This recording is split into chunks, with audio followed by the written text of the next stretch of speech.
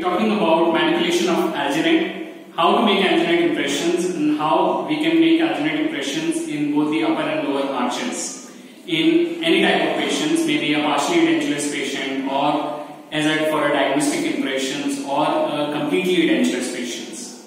Now, whenever we are making an impression, we should know what type of impressions it is desirable.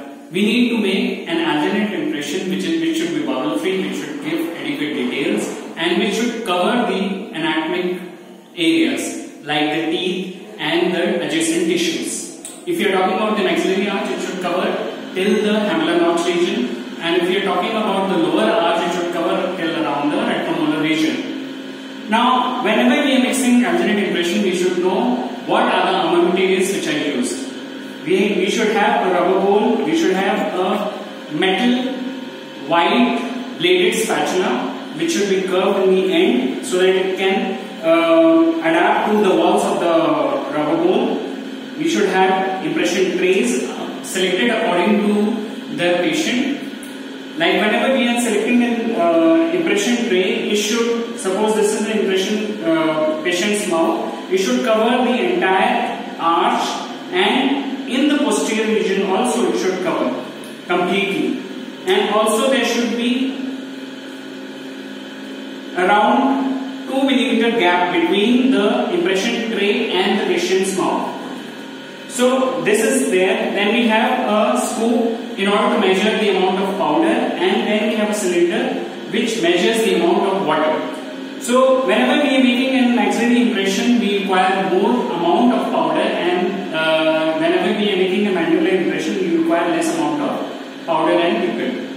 The water powder ratio for manipulating alginate is 2:1. That is around 2 parts of water and 1 part of powder. So whenever we mix a powder, 1 scoop of powder is around 9 grams of powder, and 1 ring which you can see is around 16 ml of water.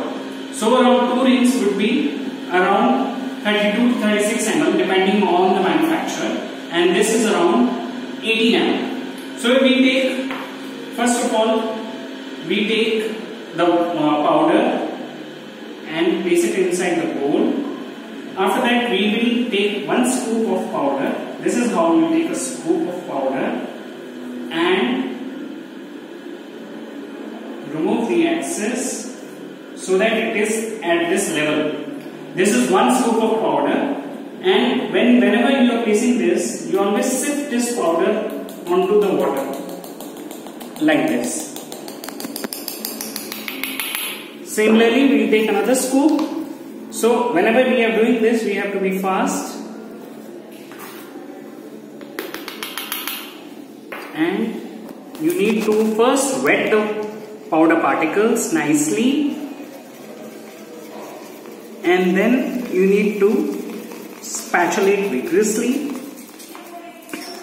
So once the entire particles are mixed, then with the curved spatula, place against the walls, force excess of so that there is no air bubble incorporation. Make the motion of 8, figure of 8 motion, so that there is proper, continuously smooth, homogeneous mix which is bubble free. So once you have done this, you have a very good alginate impression, mixed alginate, and which is loaded onto the trays quickly like this.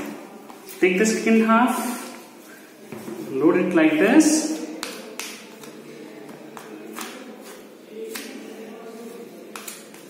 and this is ready to be taken inside the patient's mouth and then make an impression. Suppose we have a cast like this, and we place this impression material onto the cast like this.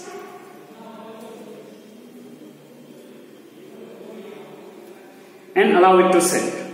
Once this is set, you always remove it with a snap whenever we are making in this patient's mouth. We never try to remove the material slowly because there is chances of tearing. As alginate has, these hydrocolloids have poor tear strength, that is the reason we need to remove the material. We need to remove the mixed impression with a snap.